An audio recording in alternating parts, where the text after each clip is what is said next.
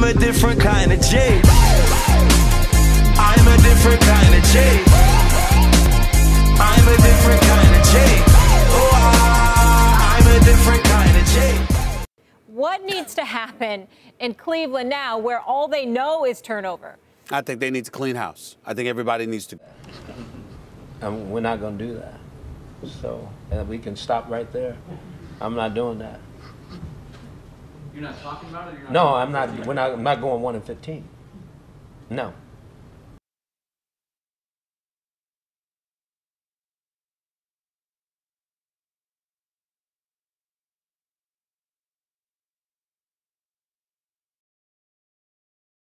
The Cleveland Browns have cut ties with one of the faces of their franchise. On Wednesday, the Browns released veteran cornerback Haden after 7 years in Cleveland. Now, Haden was set to make $11 million this season, and after a request to take a pay cut was denied, the Browns said goodbye to Haden, who now becomes a free agent.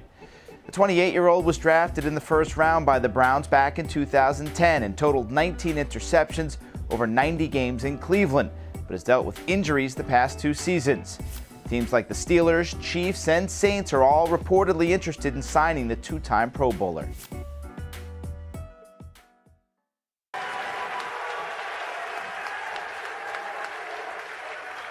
Thank you very much. With the 52nd pick in the 2017 NFL Draft, the Cleveland Browns select Deshone Kizer, quarterback, Notre Dame. Go. Fires downfield on target. Touchdown, Notre Dame. Deshone Kizer, quarterback. 5,809 career pass yards. An absolute masterpiece by Kizer. Brock Osweiler's stay in Cleveland will be short-lived. The Browns have released the quarterback, according to The Athletic's Hue Jackson. The team got Osweiler in March from the Texans, who traded the QB to rid themselves of his heavy contract. He signed a 4-year, $72 million deal with Houston before last season, but struggled mightily and ended up losing his job to Tom Savage. The QB got such a rich deal based mostly on his impressive 2015 performance, filling in for the injured Peyton Manning in Denver. He went 5-2 with 10 touchdowns and 6 interceptions during that time. He entered camp in Cleveland as the Browns' #1 QB, but was beaten out by rookie Deshone Kizer, who will start the season September 10th against the Steelers. Carson Wentz and Deshaun Watson were on the clock where the Cleveland Browns had an opportunity to get a franchise-caliber quarterback. Think about that. Not once, but twice, you've had opportunities to get a franchise quarterback, and you've missed out on it. In L.A. against the Chargers. The Chargers, he's been up and down. Here's Kizer under pressure, wrapped up and buried. Tyson Alualu making the start today for Cam Hayward. Big for Mike Tomlin. This was a little Cameron Hayward-esque on this. Inside stunt by Alualu, and they're expecting him schematically to be picked up in the backfield by Duke Johnson. And I don't really know if... Deshone Kizer going to keep it and sneak for the touchdown.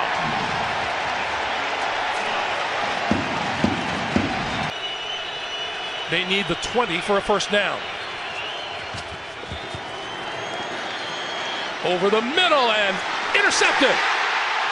Tipped and then intercepted is Derek Kindred. Kindred on his way back into the 30-yard line. Now down to 2. Got the play off in time. Looking left, throwing on the slant. Did he get in? Penalty markers fly. I think it's a touchdown. It is. Corey Coleman for 2. Going to hand it off, and up the middle is Crowell. Last 20 seconds will wind down with no further action on the field other than the handshakes. Pittsburgh, the defending AFC North champs, 11-5 a year ago. They ring up another opening day. They have won 8 consecutive regular season games and 30-5 against the Browns since the year 2000. We prepared well for this game. Got every look that we expected to get. Nothing too, crazy on our part. Obviously, the communication's big and key, especially in a home situation. You got to be able to go out there and make sure that every play is executed the right way, in terms of the way that you're presenting it to your offense. And I think I did a pretty good job with that. Our offensive line was up there holding up tight, and I'm holding the ball, a little too long at times. I got to make sure that when the check down is possible, that you go out there and you get the check down. When you have the ability as a quarterback to move with your legs a little bit, to extend plays, you tend to become a little complacent with things that are happening around you, and you want to try to step up and make things happen. But I think that I learned, one of the biggest lessons I learned today was that when there's an opportunity to get the ball to the running back on a check down, you got to put it in his hands because he goes and makes plays. I think we saw that in the fourth quarter, that even with a guy right behind Crow, he's going to be able to make a play with his feet. Our mission is to have a really good defense and have an offense that complements that, with a run game that obviously comes first. And I think that we saw out there that our offensive line is out there working their butt off, and they're doing a really good job with that. But now it's on me and on this offense to make sure that we do a little bit better of a job complementing our defense. And in order to do so, it's limiting turnovers. Obviously, we have one out there today that changes the game when we're driving. And then, on top of that, it's on me to make sure I'm complimenting that offensive line by making sure that I'm not taking the sacks that I'm taking. I don't know if there's just one sack out there that I could have avoided, and that's by throwing the ball away in a red zone or escaping the pocket and getting out of there. Did you and Ben talk after the He knows that is a dark, dark place to be, is where Corey Coleman was living right there. Hearing from him, Deshone Kizer, like, that is, to your point, palpable sadness. I saw Jeff Schwartz, who was a tackle in the NFL for a number of years, tweeted yesterday. He said, I was a part of 2-14, and that was bad. I can't imagine what it's like with none of that joy in the season. Well, and again, they're just one game worse than that. What a catch by Whittle! Contract, he elected to come here to Baltimore. 2nd and goal. Kizer, good protection over the middle, intercepted! Picked off by Lardarius Webb. Just found the fountain of youth at the age of 34. His 3rd quarterback hit. It's 3rd and 5. Kizer chased out again, throws, intercepted! Brandon Carr! And Carr goes down at the 35. Trying to solidify the position. First down, and it's intercepted! Picked off at the 4-yard line by Rashawn Melvin.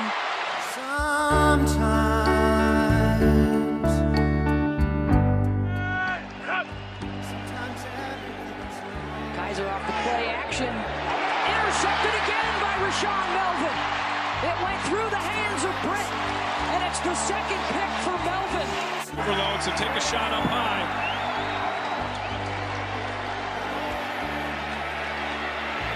He'll send it deep. Intercepted, Malik Hooker. Kizer again from the shotgun on 3rd and 9. Throws near side of the field. That pass deflected and intercepted. It's Clayton Fedulum. The Browns, they motioned one of them to Sal. The throw is intercepted. Kendrick with the Marcus May with the interception for the Jets. From the Tennessee 28, Cleveland without timeouts. Kizer delivers that pass and it's intercepted.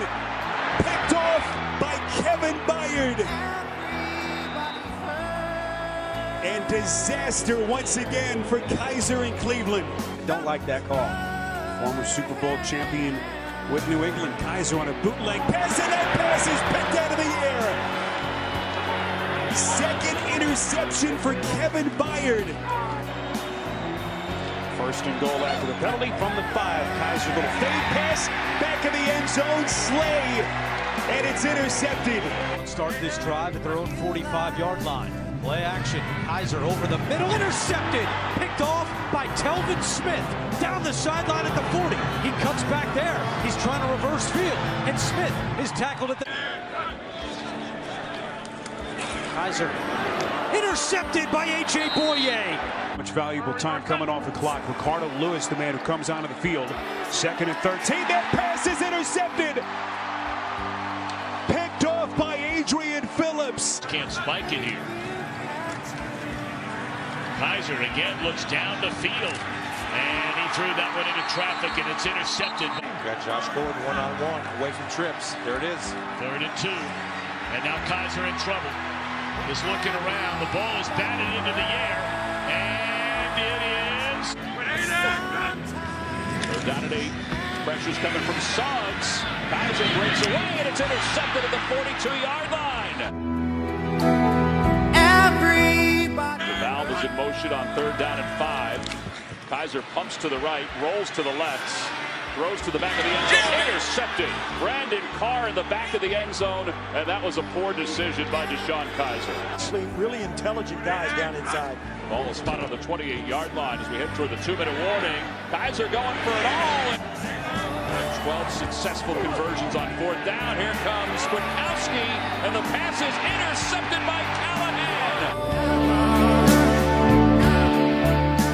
And the Steelers find that ever-elusive first win here in Week 17. Kizer hit on the throw, and that pass is intercepted. Sean Davis.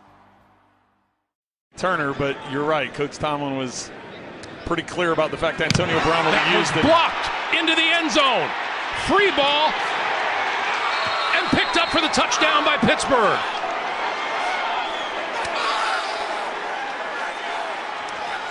Not the beginning that the Browns were hoping for. See the pressure coming right up the middle. Anthony Chickillo. Chickillo with the block, and the ball spins, and Chickillo recovers it. See the rotation, the spin on the ball doesn't cause it to go out of the back of the end zone, but stay in bounds. Not the start that the Browns were hoping for or anticipating. 3 and out on offense, and then getting the opening punt blocked. Receiver for Hue Jackson. He was elevated off the practice squad yesterday. Suggs coming with pressure. Kizer steps up. Now Kizer on the run. Lost the football. Knocked out by Suggs and scooped up by Matthew Judon. Kizer, plenty of time in the pocket.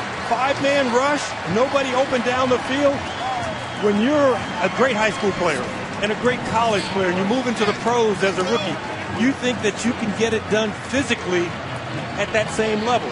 What you have to do, you have to succumb to that thought and say, okay, that clock goes off in my head, get rid of the foot. 2nd and 10.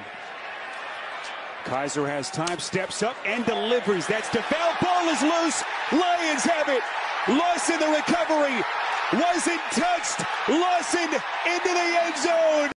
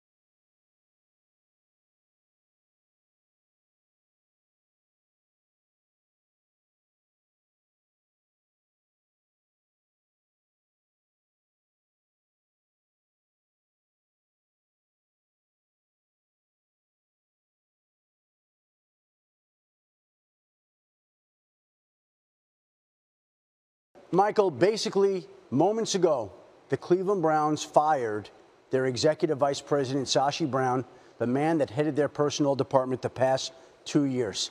This is a big front office shakeup. The Browns will begin their search for their 9th general manager since the team returned to Cleveland in 1999. The Browns, of course, passed up Carson Wentz, passed up Deshaun Watson. At the same time, Sashi Brown stockpiled extra picks. They have 6 extra draft picks in next year's draft. They also have a situation here where they've got almost $100 million in salary cap space next year. But in a week that the Giants started the shakeups, the Giants fired Ben McAdoo and Jerry Reese on Monday. The Cleveland Browns moments ago fired their executive vice president, Sashi Brown. Everybody remembers the analytics that were brought into Cleveland. They became famous for bringing the analytics. But the truth of the matter is now the front office is in transition yet again. So people wonder, is Paul DePodesta included in this? And I would say, look, the first domino was Sashi Brown. The Browns have fired him. Now the new GM is going to want his own people in there. So you'd have to think that this move will extend beyond just Sashi Brown. They didn't just fire Sashi Brown. The changes are underway in Cleveland, which has been starving to build a winner for an awfully long time. Well, the Browns have had a very busy day. This morning they fired Sashi Brown, and tonight they've hired former Chiefs GM John Dorsey to become their next general manager. The Browns have gotten a lot of flack over the years for trading out of the picks that landed Carson Wentz and Deshaun Watson. Last year, Dorsey's Chiefs traded up in the draft to select Patrick Mahomes. Got our two-time Super Bowl champ here with me.